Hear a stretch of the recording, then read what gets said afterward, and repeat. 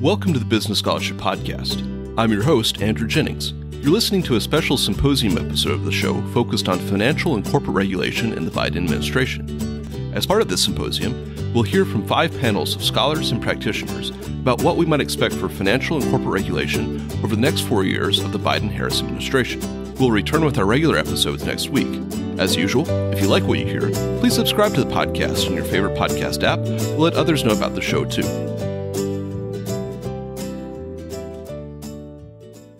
Welcome to the third episode of the Business Scholarship Podcast, Symposium on Corporate and Financial Regulation in the Biden administration.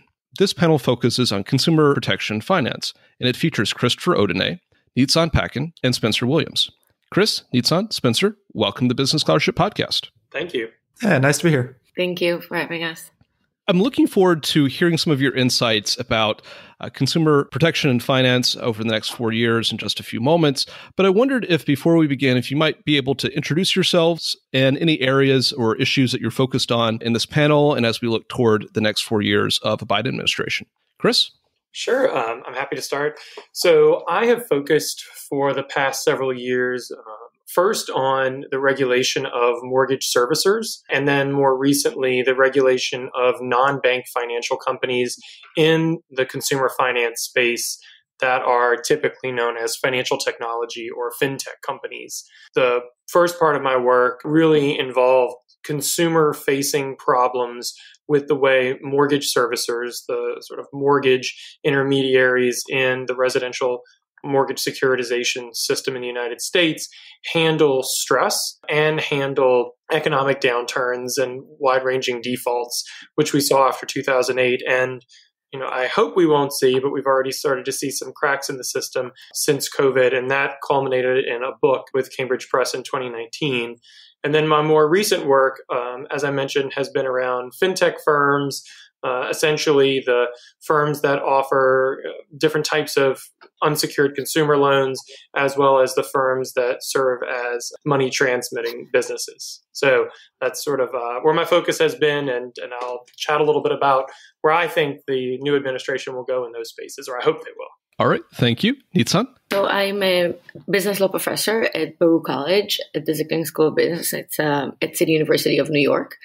And I've been focusing a lot on questions that relate to banking and technology. So a lot of the fintech issues that have been on my mind relate to trustworthiness and credit scoring of individuals and all sorts of alternative ranking systems. As a result, also artificial intelligence, AI systems, and how those play out for consumers in the different banking services and alternative banking systems, as well as RegTech, regulatory technology, and some of the cybersecurity implications of all of this. And recently, I've very much engaged and focused on consumer financial data sharing and how the relationship between banks and financial technology companies, in particular, the data aggregators that connect the two, come into play, and how that impacts the American consumers and how we fare out in comparison to consumers in the EU and Australia and other parts of the world with regards to consumer financial data sharing. Thank you. And Spencer?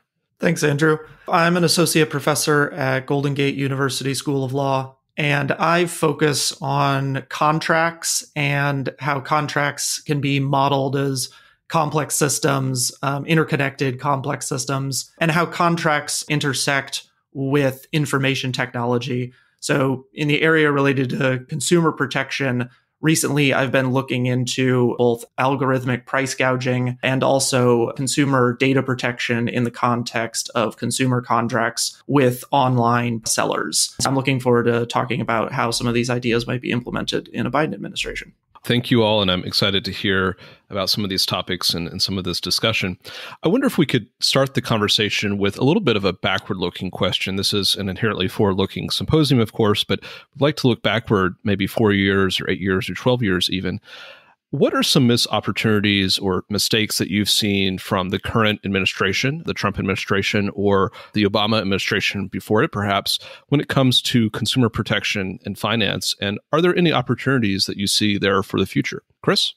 Sure. So I actually want to start this answer. Oh, and I guess I forgot in my wind up, I'm on the faculty at the University of Iowa College of Law, which I suppose is important to say. An area that I think where there was a lot of missed opportunity, and that missed opportunity has just continued and in some ways made worse under the Trump administration, and that is to go back to the Obama administration. There are two areas where I think or where I focused on, but I really think these are glaring areas of neglect from post-2008 financial reform. And those two areas first are the regulation of non-bank financial institutions. So by and large, the biggest way, there's some smaller things, but really the biggest, most significant move that post-2008 financial reform made in the non-bank space was to create the Financial Stability Oversight Council, or FSOC. And part of its charge was to look at non-bank financial institutions that had the potential to pose a systemic risk to the economy and to designate them as such, and then thereby placing them under the regulation and supervision of the Federal Reserve.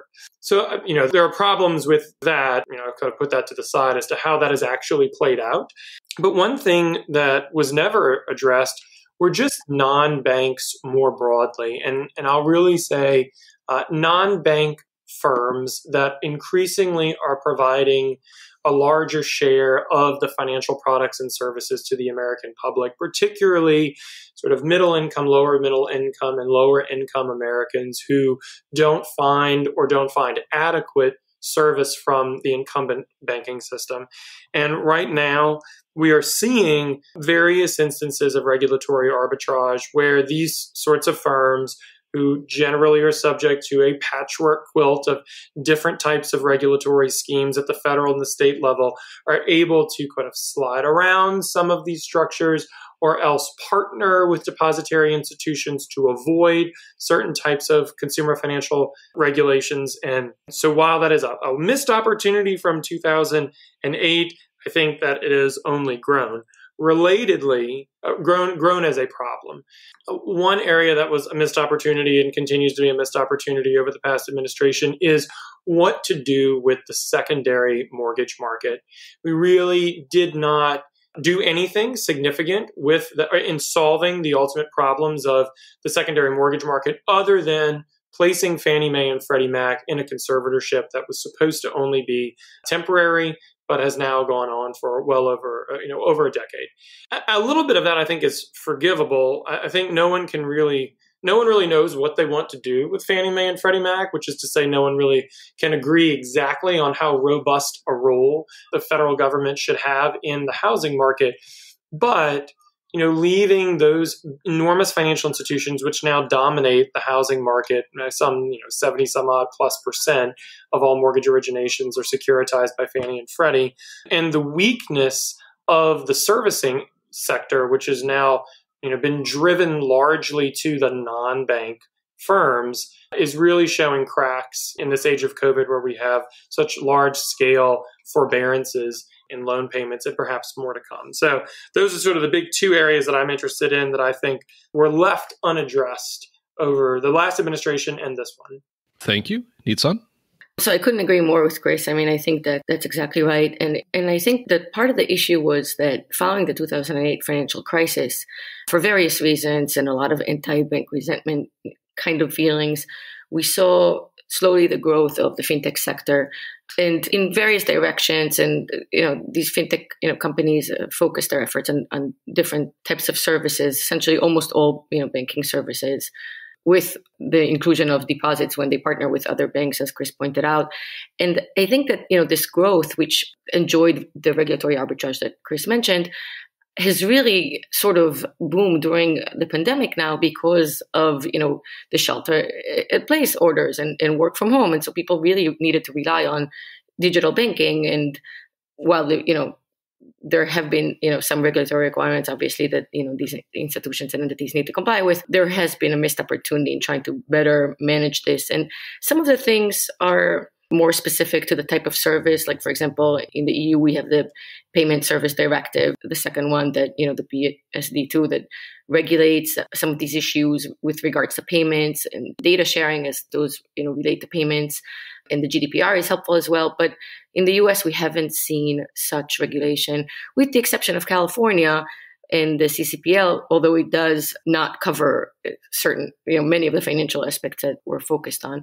And so I think one of the missed opportunities is also the fact that there is no, single US cybersecurity law or any type of, general regulation beyond just, restrictions of unfair trade practices or things like that are also relevant when we talk about data and data portability and sharing of data, which are all extremely relevant when we talk about these new digital players and these new financial technology entities. And that's another missed opportunity. Another thing is more regulation and more scrutiny in terms of how do we better manage the financial inclusion aspects of financial technology companies, which is great. That's one of the bigger advantages, as Chris pointed out. These companies are better suited to reach different niche clientele and smaller, sectorial types of groups. But at the same time, we need to very carefully make sure and monitor that they're not discriminating in any way. And so, for example, New York State has recently passed at the end of 2019 a legislation that prohibits consumer reporting agencies and lenders from using certain information to determine an individual's creditworthiness. Things like that, I would really love to see more form and take place in other states, if not nationally, in a federal legislation. And I think these are missed opportunities, but it's not too late. Thank you. And Spencer? I largely see two big missed opportunities, and the first is going to build on a lot of what Nitsan was just talking about, and that's with respect to the complete lack of federal leadership on data protection, particularly consumer data protection. And in the context of consumer contracting, the kind of wild west of the freedom of use of consumer data has allowed a lot of online sellers and online companies to do kind of a frightening degree of both price discrimination and term discrimination in consumer contracting. And so it would be really great to start to see progress on some sort of federal data protection regulation. And as Nitsan mentioned, the great classic example here is the GDPR from Europe. And so that's kind of one big missed opportunity. And then the second is more recent, and that's just the very weak response to price gouging in the wake of COVID and some other recent kind of large-scale disasters like the Western wildfires.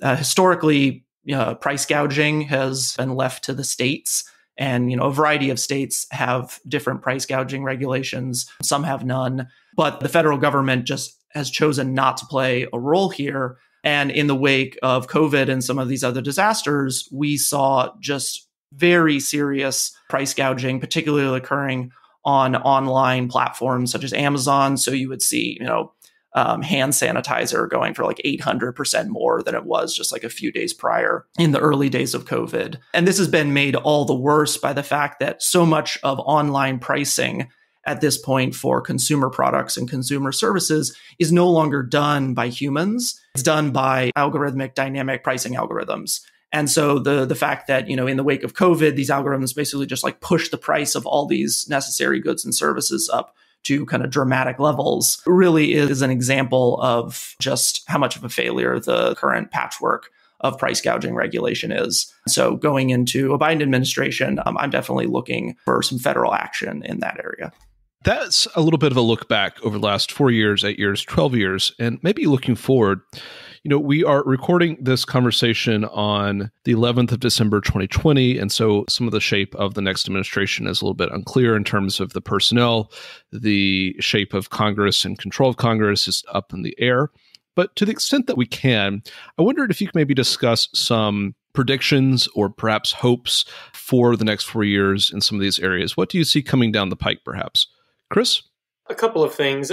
As you mentioned, a lot of this really depends upon who is at the head of a particular federal financial regulator. For sure, the Federal Reserve will, at least until I think February of 2022, be headed by Jerome Powell, because that's how long his chairmanship of the Federal Reserve Board of Governors lasts. There are technically 2 seats on the board, 2 governorships that are open, but President Trump has appointed 2 individuals. Those have not yet made it through Senate confirmation, but they do await Senate confirmation, and there is still time. So that would leave President Biden with no appointments to the Federal Reserve. Although, seemingly Jerome Powell, his temperament suggests that some of his policy positions would be in line with what we think a Biden administration would want to do, although there's some concerns about the Fed's supervision of banks that I'll put to the side.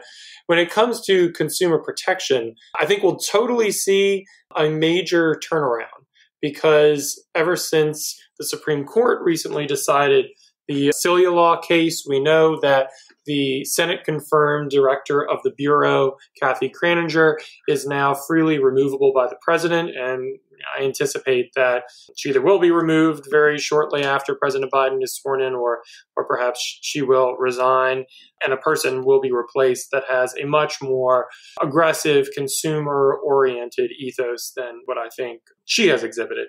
So from that perspective, I think we'll certainly see a change. Also, the Office of the Comptroller of the Currency, so the major, very important federal banking regulator. Right now, Brian Brooks is in an acting position there. And so the president will be able to install a Senate-confirmed new comptroller as well. And, President Trump has recently nominated formally Brian Brooks to that position. But if the Celia Law case is any indication of the status of sort of non-removable agency heads like the comptroller, then perhaps he'll be able to dismiss that person as well. Lastly, the FDIC seats, Jelena McWilliams appears to want to stay through the end of her term. So I say all that to say that what the Biden administration will be able to do regulatorily will be a little different depending upon which regulator you're talking about, which sort of prudential context, which sort of entity we're talking about. What I do hope comes out of this in the fintech space, and I'm sure Nietzsche has some thoughts on this as well, the last few comptrollers, including the final one under the Obama administration, had been proponents of a national non-bank charter that essentially could be given to financial technology companies. Now, the one that has been sort of most popularized and there's been most controversy about has been one that would not allow for deposit taking, but to sort of think of it as more perhaps a lending one, or I guess it was a payments one. The Trump administration rolled this out.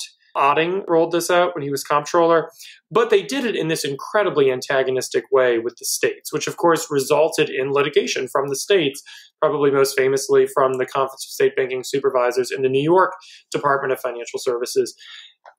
I don't think it needed to be this way. I think that there is a way to do a fintech charter right, and that is by bringing the state regulators to the table, addressing the consumer concerns, particularly when it comes to lending. And the big issue is usury. And I really hope that the Biden administration, the comptroller, and others get together and really address the pluses and the minuses and try and iron out something that can make many of the constituents feel happy with what could be some sort of nationwide non-bank consumer finance charter that protects consumers and provides, safety and soundness to these institutions in the system, but also makes it more feasible for these companies to do business and to offer the types of products and services that they say that they do on terms that are affordable. Thank you. Nietzsche. So I also agree that there should be a way to do this right. And I think I'm concerned about the same things that Chris is. And I feel like this would definitely be on the agenda because there's just a lot of pressure, too much pressure. And we need to figure out a workable solution because we already needed one several years ago. I also think that another issue that has been really building up is consumer financial data issue, whether banks and financial technology companies can share it or not. Just in the last 2 months, we've seen two major developments. The first was recently when the DOJ has blocked Visa from purchasing the biggest data aggregator out there because of ballistic considerations. And basically, this would have an impact on the ability of financial technology companies and banks to share the data, and major consequences on that aspect. While at the same time, the CFPB a month ago has issued an advance notice of proposed rulemaking to solicit opinions about how to regulate this issue, how to implement Section 1033 of the Dodd-Frank Act, a section that was long forgotten and for a decade there no one really paid close attention to, but really determines the right of consumers and entities to share consumers' financial data. And we'll have to figure out if consumers have the ability to manage their own financial data or not. This is something that we see happening all over the world. There's a new Australian law that talks about consumers' right to manage all of their data, not just financial data, across industry and even with entities from abroad that want to share and get information in return. And so this is something that has to happen in the next year or two as well. And last but not least, I think that the lack of the national single federal law that regulates information security and cybersecurity and privacy throughout the country, it's long needed, and we have seen multiple attempts to pass such an act, but I think this is something that will probably be on regulators' radar screen and will happen in this period, I think, of the Biden-Harris administration. Thank you. And Spencer? So my two hopes go back to the issues that I raised in the previous question. And the first one, I'm just going to pick up kind of right where Nitzan just left off, which is I would love to see a federal privacy and data protection regulation, basically a U.S. version of GDPR, though, taking into account and learning from some of the shortfalls of GDPR in the past couple of years. This is, one of the interesting areas where, even though we're in an incredibly divided political climate, this seems to be one of the areas where there is actually some bipartisan support.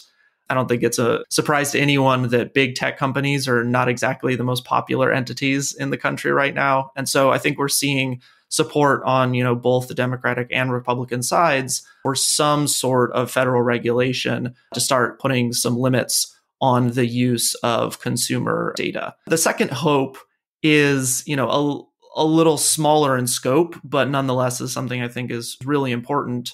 And that's a federal price gouging law. As I mentioned before, right now, price gouging is handled at the state level. But unfortunately, a lot of the state price gouging laws were written in a time when pricing was still primarily done by humans rather than by algorithms.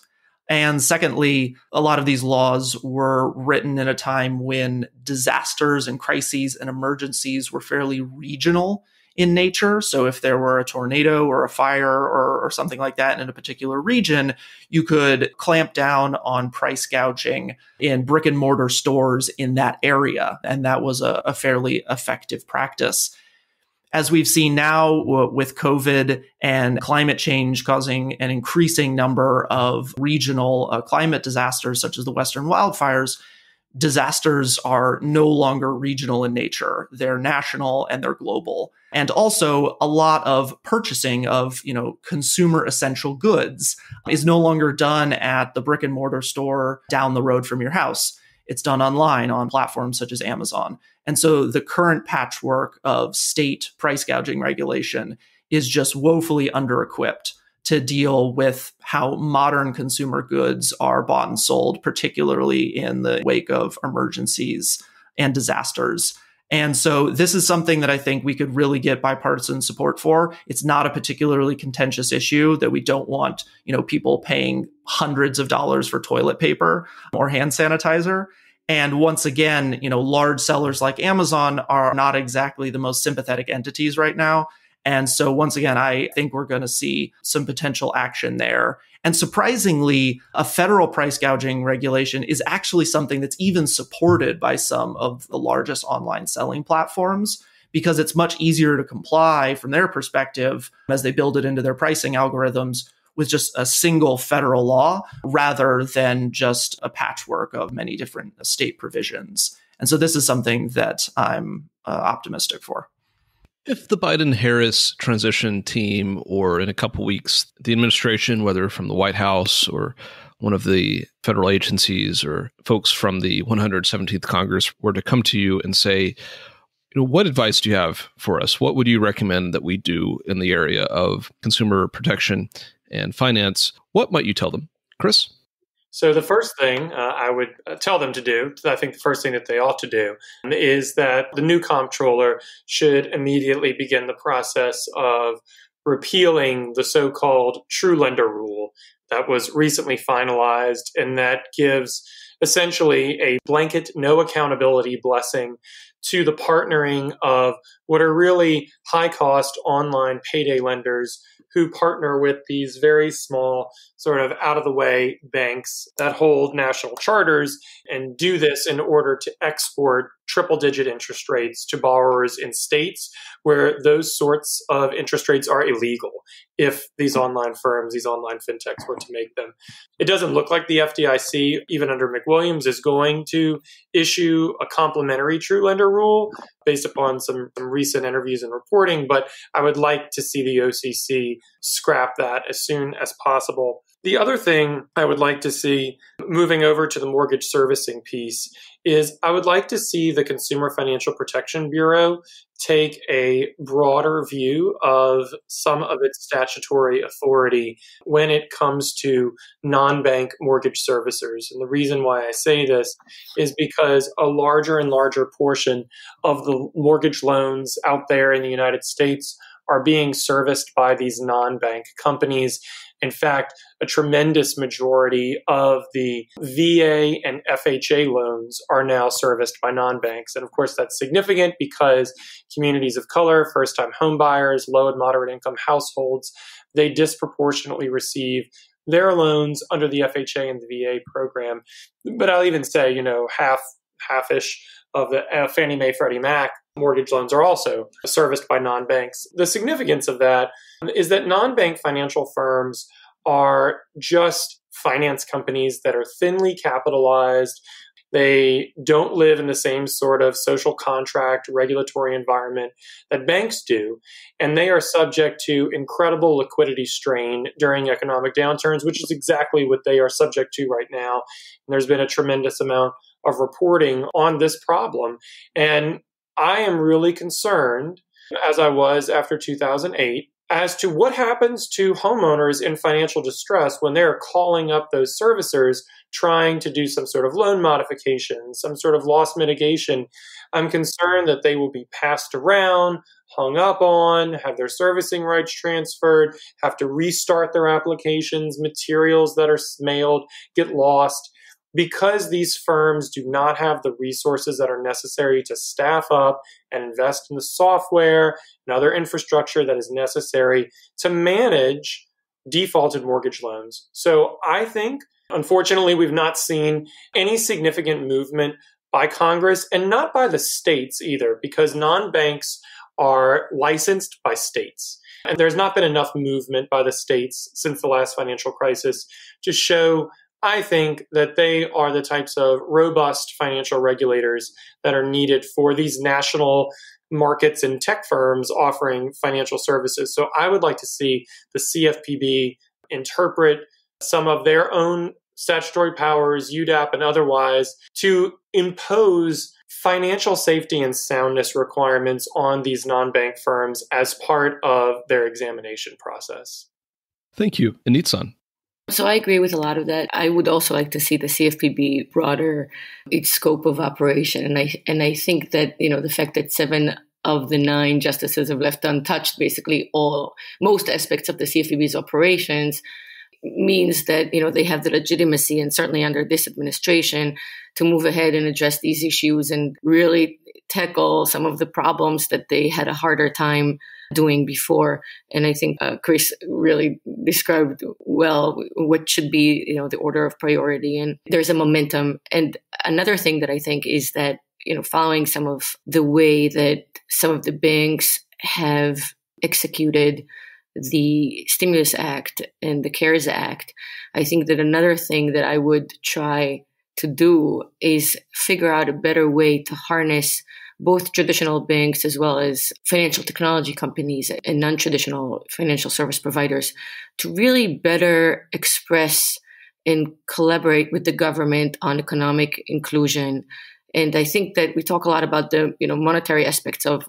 the banking system and the less so about how the financial industry and bank-like entities need to also address and express the fiscal aspects of what the government wants to do. And I think now with COVID and in the way that the government's efforts were not necessarily always translated well in terms of, operational success, I think there should be a way to kind of figure out a better motivation for economic inclusion and real financial inclusion. And I know that some of the financial technology companies pride themselves of doing so, and they do reach out to unbanked and underbanked populations, bringing them under the financial services umbrella, and that's great. But the way that they do so and the price that sometimes consumers pay is not always ideal. So I think that should be another item on the agenda.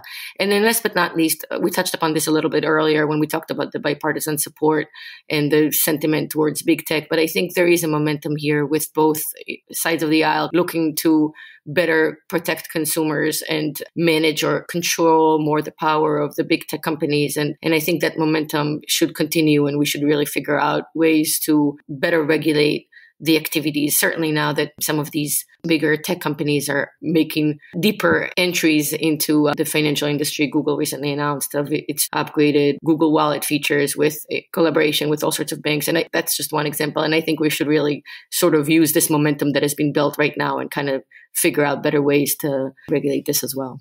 Thank you. And Spencer? I would have two pieces of advice, and both of these pieces actually cut across multiple specific policy areas.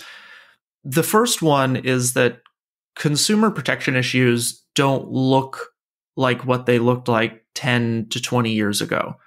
20 years ago, we didn't have online retailers being able to dynamically discriminate against consumers on both price and terms in real time based on, specific consumer information and data that they would have harvested on those individuals. And so when the Biden-Harris administration turns to consumer protection, they're going to need modern solutions for modern problems. And the way that they choose to approach many of the issues that we've highlighted here today, they need to be thinking of ways in which to approach these issues that both respond to the actual issues on the ground, but are also forward-looking to where are some of these technologies going in the next 5 to 10 years, and how can we potentially anticipate some of the problems that are going to arise and respond to them in advance, so we don't end up in a situation like we're currently in, where the technology and the business practices have just substantially outpaced the regulation. And then the second piece of advice is that now is not the time to just be okay with small changes on the margins. I mean, yes, get the easy wins, go after the low-hanging fruit. I mean, a lot of those things are important, but now is also the time to think big. We are currently in the wake of the biggest public health crisis that we've seen in our lives, the biggest economic disaster, particularly for working Americans. And so this is not the time when we can just be okay with just small changes. We need big changes. And so I would really press the Biden-Harris administration to think big when it comes to consumer protection with, rampant inequality and a massive public health and economic crisis. They've got a really tough job set out for them. But, I think especially with a lot of the people they've been bringing into the administration thus far, they're more than equipped to handle these problems. But I would really impress upon them to think big and really try and take a long and lasting solution to consumer finance issues. Thank you all for these predictions and prescriptions for the future. I wondered if you have any closing thoughts or words for our listeners, or perhaps for each other. And I might start with Spencer this time. Yeah, I think my parting thought would basically just pick up where I just left off, which is I'm cautiously optimistic for consumer protection in the next 4 years. It's not a surprise or a secret that consumer protection has not been in a great place for the past 4 years, but honestly, it wasn't in a great place before that either. And so I really see these next 4 years, particularly as we hopefully start coming out of the COVID disaster, as a true inflection point in consumer protection and consumer regulation. And like I said, I'm cautiously optimistic, but the work is going to be really challenging. But I do think that the Biden-Harris administration is more than up for the task. Neetsun, final thoughts? I agree. I think there's more awareness and transparency. People are talking about these issues. You hear about them in basically every single outlet and medium. And I think that the government is definitely looking like it's up for the task and interested in the right questions and contacting the right people and diversifying the characters, which is also extremely helpful and useful when engaging with consumer protection. And so I'm also optimistic, and I'm looking forward to seeing how these things unfold, because I think we're at a very crucial point in time and to get this right, and we need to do it now. Thank you. And Chris, final words. Well, it's difficult for me to say anything in a more articulate fashion than Spencer and Neetsun said, because I agree with them wholeheartedly. And I suppose the only small thing I will add as an overarching comment is that I hope that when the new administration approaches financial regulation of banks, financial regulation of non-banks, I hope that they do so from the point of view that the business of finance is essentially a public service. And the business itself is only possible because of the public support for it. And so that means when we think about regulating financial institutions of all stripes, we need to think not only about their safety and soundness, not only about the typical prudential concerns, and we need to think not only about consumer protection, right? Disclosure, substantive terms, price, but we also need to think about access. And I think that really goes to what the past year has revealed, problems of inequality that have always existed and that we've always talked about, but we sort of think about them as discrete issues, or we think about the topic as sort of a discrete concern, when really it should be an animating concern across both prudential regulation and consumer protection regulation, because I come back to the idea, the business of finance is a public service. It is public oriented. And if it is not being conducted and regulated in service to all of the public, then we really need to rethink the way we operate these markets. And I hope the administration takes that view and does so aggressively, both in Congress and in the agencies. I'd like to thank all of our panelists for their participation on this panel on consumer protection and finance. Excellent conversation, and I think it's going to be a great contribution to this Business Scholarship Podcast Symposium on Corporate and Financial Regulation in the Biden administration. This panel has featured Christopher Odenay, Neetsun Packen, and Spencer Williams. Chris, Neetsun, Spencer, thank you for joining the Business Scholarship Podcast. Thank you. Thank you very much. Thanks for having us. Thank you for listening to another episode of the Business Scholarship Podcast. If you like what you heard, please consider subscribing to the podcast or leaving a rating on your favorite podcast app, or let other people know about it too. If you have suggestions for future episodes, please let me know. My email address is andrew@andrewkjennings.com, and I look forward to hearing from you. Until the next time, I'm your host, Andrew Jennings.